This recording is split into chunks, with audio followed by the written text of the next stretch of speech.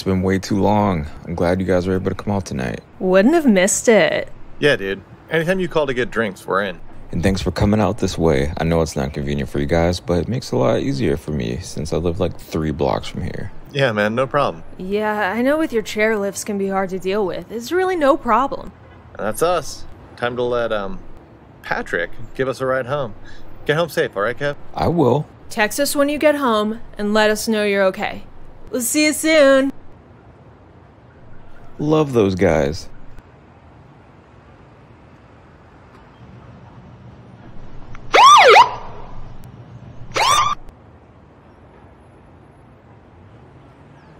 Evening, officer. How we doing tonight, son? Not bad. Is everything okay? Well, I don't really know yet. Tell me, son, have you been drinking? Yes, sir. I had a few drinks with some old friends. Just heading home now.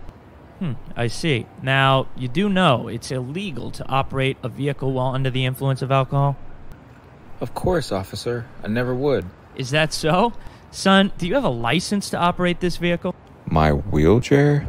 Well, I don't see any other vehicles, so yes, your wheelchair. No, sir. It's basically my legs. I don't need a license.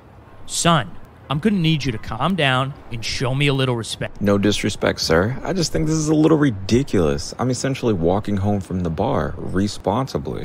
Well, looks like we have differing opinions on that, and I'm gonna need you to submit to a breathalyzer. I'm not gonna do that.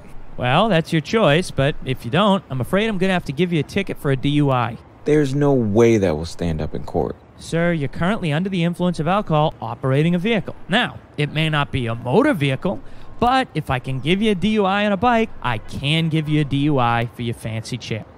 Are you serious? I don't joke about the law, son. I'm out here to serve, and I'm out here to protect. If I let you off, I'm not doing my job. So how would you suggest I get home? Well, I guess walking isn't an option. Can you crawl? You want me to crawl?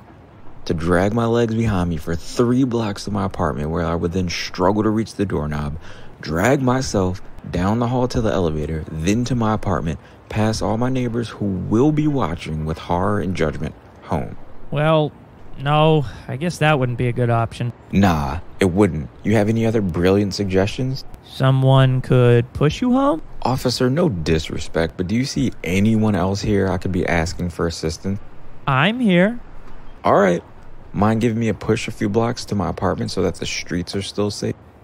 You know, you don't seem like you've had that many drinks. You'd probably be all right to get home. Are you sure, officer? Can't have you feeling like you dropped the ball. Sure, you're okay. Let's just keep this between us. Have a good night. Have a good night, then.